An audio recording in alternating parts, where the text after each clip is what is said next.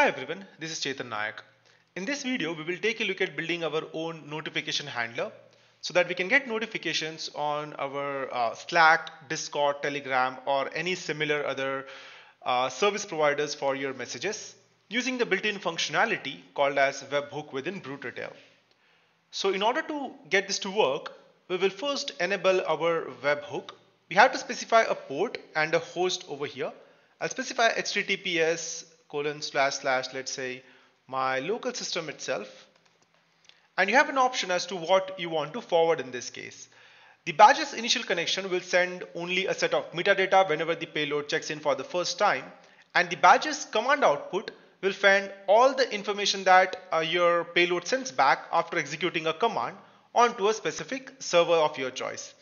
I would usually use badge's command output to forward my webhook information to elk stack or something similar where I can perform any other analysis that I require. In my current example, I'll just select the badge's initial connection because I just want a notification that a new payload has checked in. I will save it. Now in the ad hoc scripts directory, you have a file called as openSSLserver.sh. Inside this script, it specifies how you can start listening on a given port. I will start listening on my 8080 port here. My key and my cert path here in this case. And now it has started listening on the port 80.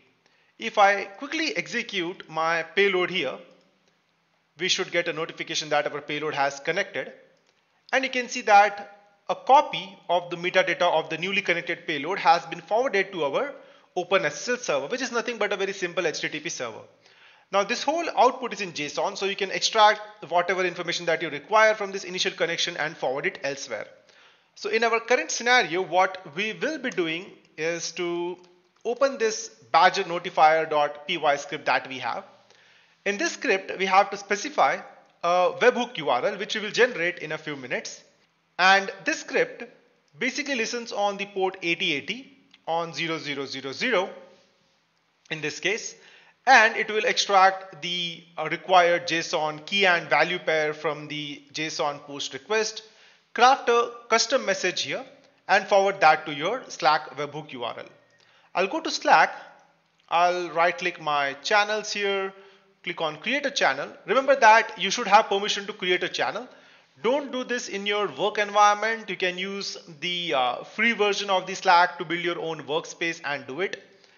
I'll name this channel as, let's say, Badger, let's say notifications. And yeah, I think I already created this one, Badger notification, let's say handler, for example. And I'll specify, let's say, test channel for handling Badger notifications. And I will enable this. I'll skip adding anyone else.